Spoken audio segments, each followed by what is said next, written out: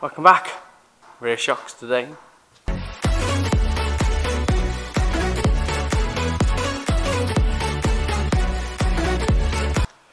So, welcome back to the channel. Today we're focusing on these rear shocks. What we're going to do is we're going to lift the car up, put the shocks onto the actual top arms. Now, before anyone says you've got the wrong top arms, yes, they are the wrong top arms, but I've been told they'll work by a gentleman that works at British Sports Car Services. Everyone else was like, no, it won't work, but this gentleman said yes, it will work, so I'm going with that. In my opinion, there's nothing wrong with these, so if I need to get them surfaced down, we'll get them surfaced down. Where the holes are, where the where the old hydroelastic ball joints sort of sit, what I'm going to do is I'm going to weld a washer with a nut on the other end, so I can use it as possibly a place to put a bump stop. Even if I don't, it's cleared the hole. So we're going to crack on with that now. Like I said, we're going to rip these old shock absorbers off and put the new coilovers on.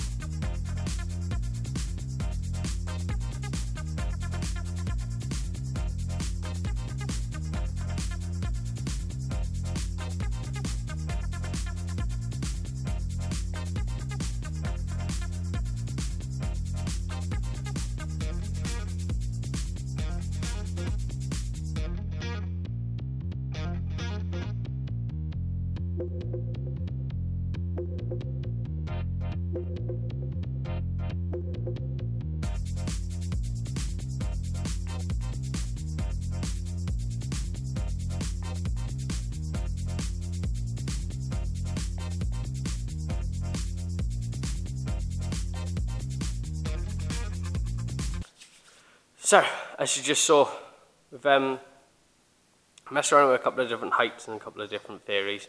I'm going to mount it from that back bar, that one that actually sits out. Mount it from that back bar, it gives me quite a nice little square in the middle for when we do the bed.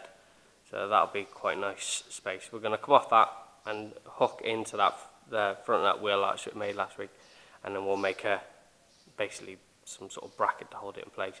It'll more likely have a piece going up to the top and a piece come down. I know it's got to be strong, so there'll be lots of little pieces put in today and nice and strengthened.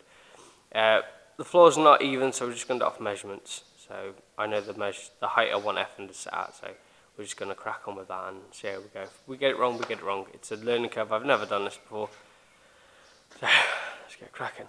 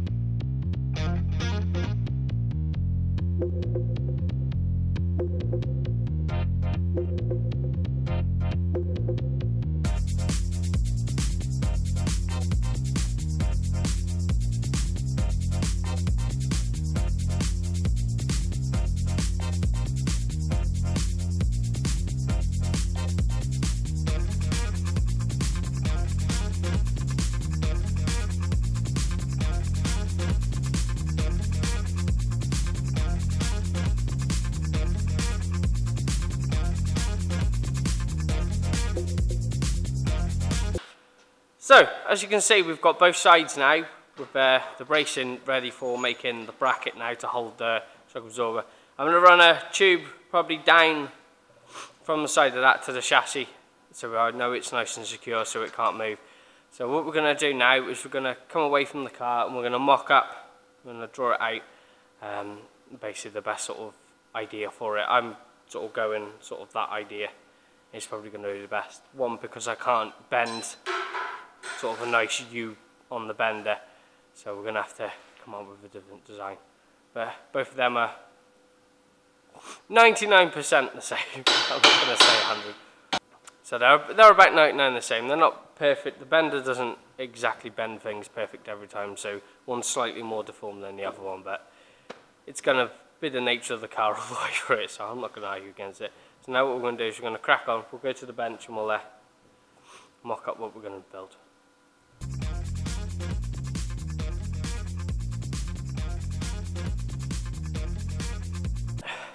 So, drawing that out, I'll tell you what we're going to do. I was planning sort of that sort of shape, but we've just gone for a little square now. One, it's a little bit easier to make, and two, it'll look right there anyway. It'll look alright. I'll probably strengthen it. I'll put a post on the top and one from underneath so it's not twisting or pulling in anyway. So we're going to jump over to the cutting wheel now, and we're going to cut the pieces to length that we need. I've got all the angles ones. Obviously they just need trimming down to the right length, and then we need to cut to sort of that sort of angle just to make a complete box. So what we're going to do is we'll make both of them up at the same time, and we'll go from there, because we're just going to put a piece of plate in the middle, drop it on, weld it in, and then I'll put a load more tacks around everything, because obviously this will be the first time it will be suspended by itself, and the last thing I want to do is break anything. So let's get cracking.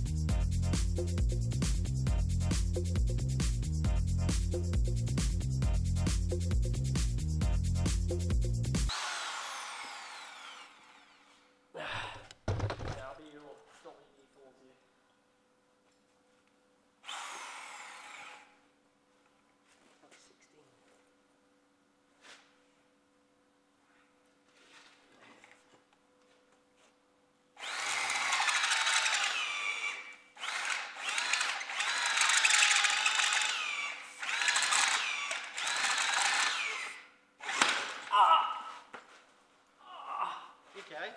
Yeah.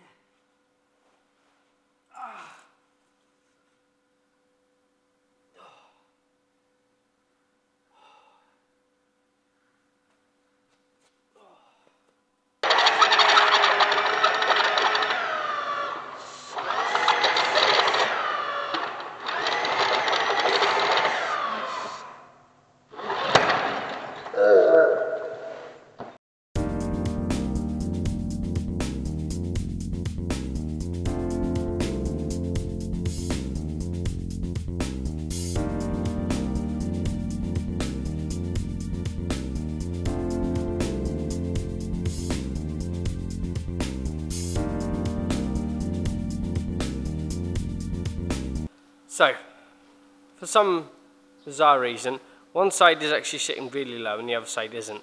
Now, I could compensate it by moving the plate that it goes into, but that generally has to be a reason why the one side's sitting lower than the other. The shocks, from what I understand, are exactly the same size, so there should be no reason. I'm going to take them off now and we're just going to double check them, because there's something wrong. The one side's sitting quite nice, I'm actually quite happy with that height, and the other side sat on its ass. So we're just going to crack on and have a look at that.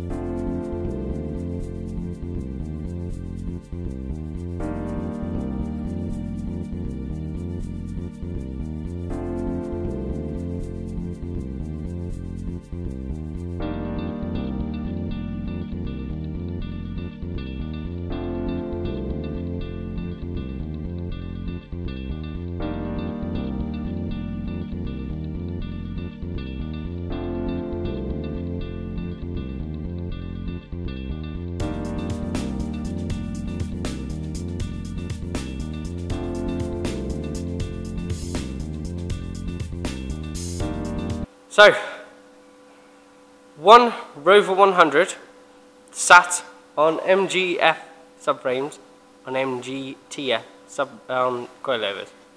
I'm dead happy with it. It's sitting a bit lower than I want, but it can be adjusted with buying some thicker rubber blocks.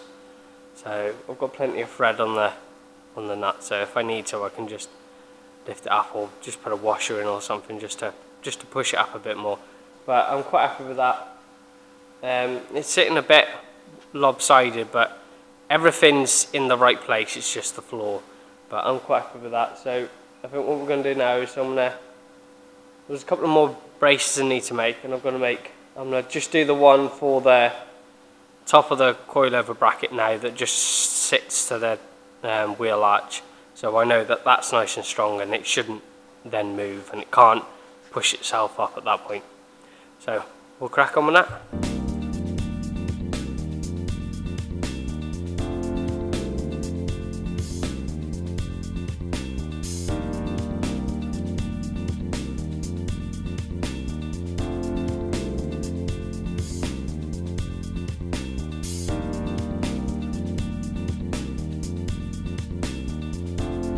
So, there you have it. I hope the camera caught it. I am sorry if the camera keeps cutting out.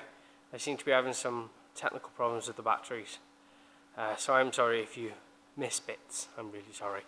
I'll have to get some new ones, I think. But I'll show you right now, but I'm dead happy with that. Let's have a look. So, as you can see, there's the top mounts. This is the radius arm, the top arm that I was having trouble with. I had this one slightly higher than the other side, that's why they were sitting low. But that is the exact same height as that one now. The gap on both sides is about the same. I'm going to call it about the same.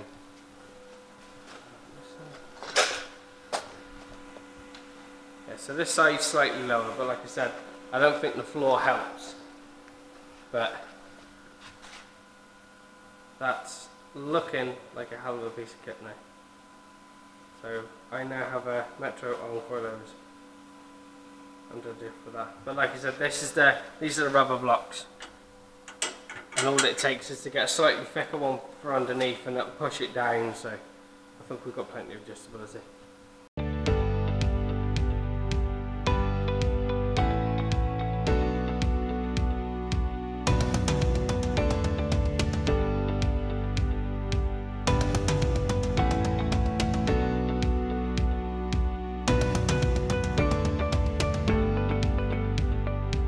So, I'm dead happy with the progress we've made today. Like I said, I am dead sorry about the camera.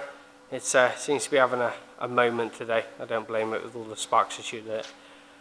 But I'm dead happy with that, as you can see. It'll quite comfortably.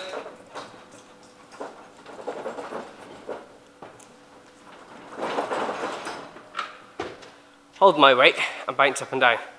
I think they're on the harder set of springs. I actually think they're on the really hard springs. So I could get a set of softer ones, but I'm quite happy with that. If I have to take more out of the arches, I'm more than happy to do that. I'm going to find someone who can roll me some arches instead of trying to find plastic crap. So we're going to call it that for a day. I've done plenty for the day. That's sitting on rear coilovers. I'm dead happy with that. So thank you very much for watching. Drop a like, drop me a comment. I'm more than happy to read them, and feel free to subscribe.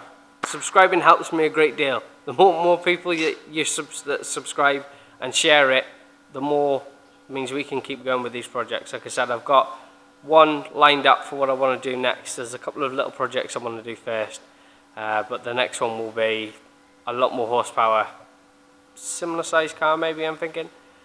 So if you want to carry on watching these journeys and find out what the next project will be after this one, subscribe. So thank you very much for watching, and see you next time.